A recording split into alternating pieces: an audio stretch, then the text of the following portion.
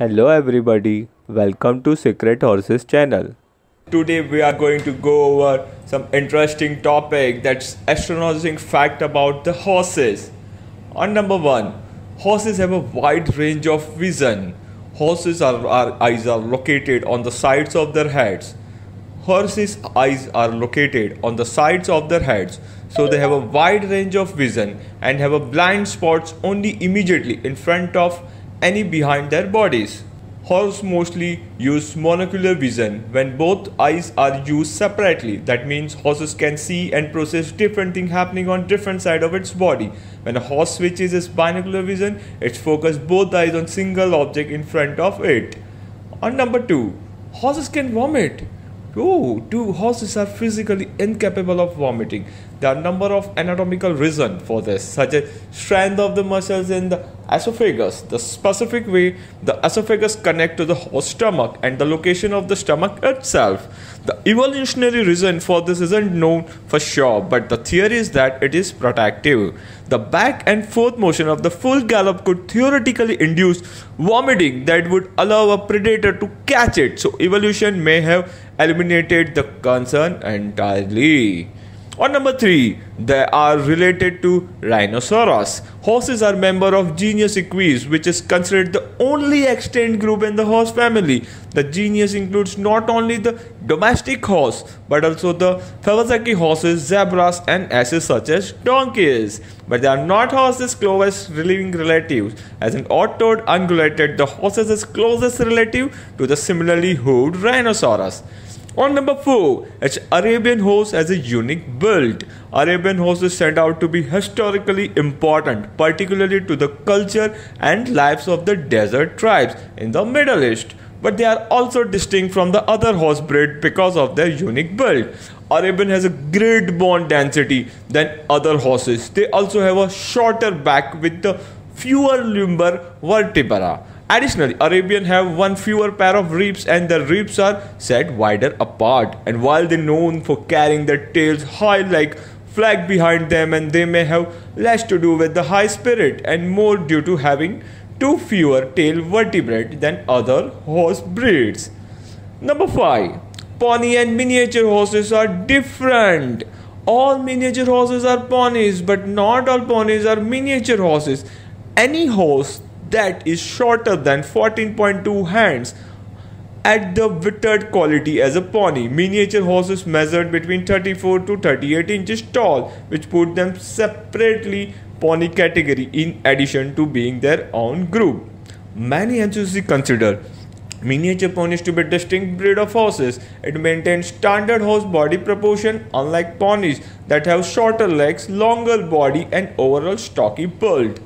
Number 6. Horse tests contain lots of information. A lot can be learned about the horse through its teeth, starting with the gender. Male and female horses have a different number of teeth. Male have 44 while female have between 36 and 44. So if you ever look at the horse skulls, you can likely describe the gender simply by counting its teeth. You can estimate the horse age by looking at its teeth. According to the University of Missouri, can be done by observing of occurrence of permanent teeth and the disappearance of cups, the shapes of the surface of the teeth, and angle at which the top and bottom rows meet. Number 7. There is only one true wild horse species. There is only a subspecies of horse that is truly wild. It had a narrow breast width extension and it listed as an endangered on the IUC red. This may come as a surprise, and there is a multiple horse breeds that are often considered to be wild: the American Mustang, Australian Brumpy, and Exmoor Pony, to the name of few. But these horses are technically feral, not wild.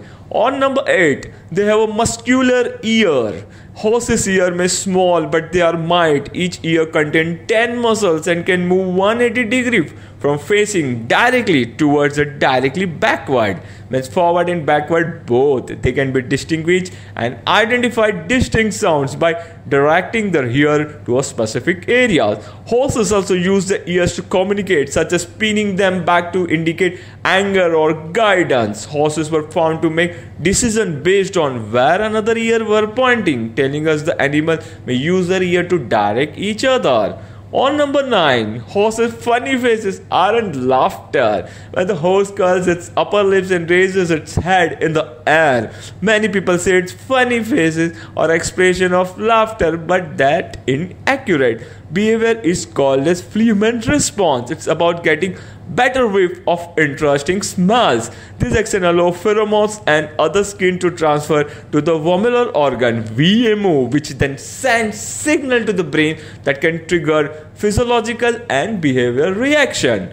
Stallion shows the flashman response most often as they pick up the pheromones of mares. Mares with flashmen shortly after birth as respond to the pheromone of their newly born foal. On number 10, one horse breed has a metallic coat.